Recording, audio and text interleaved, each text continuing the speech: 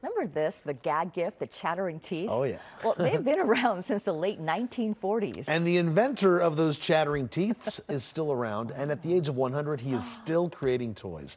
KCAL9's Amy Johnson is here to show us what else he's doing these days. Well, Juan and Susie, it really is amazing that he is still creating and making toys at 100 years old. He says doing creative things keeps his mind and his body young.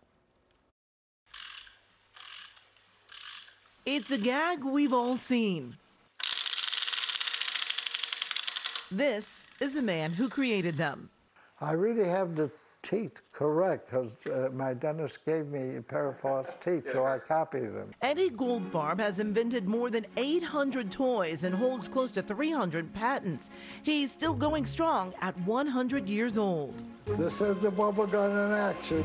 2 years ago, a documentary was made about the Thousand Oaks senior who has turned his garage into something that must rival Santa's workshop. Well, I think being creative in any way is very important, where you start from nothing, you have a goal to finish something.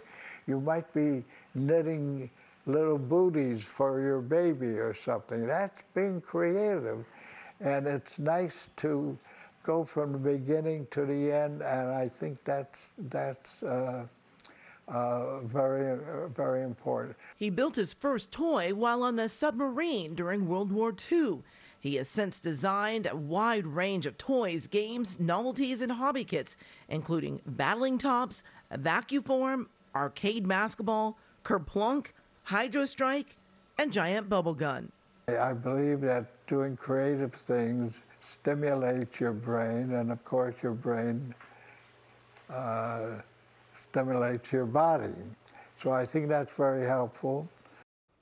Now get this, in 2003, Eddy was inducted into the Toy Industry Hall of Fame, and in 2010, he received the Toy and Game Innovation Lifetime Achievement Award from the Chicago Toy and Game Group. He has now formed a partnership with his son, Martin, and they continue to make toys. The latest invention, Shark Attack.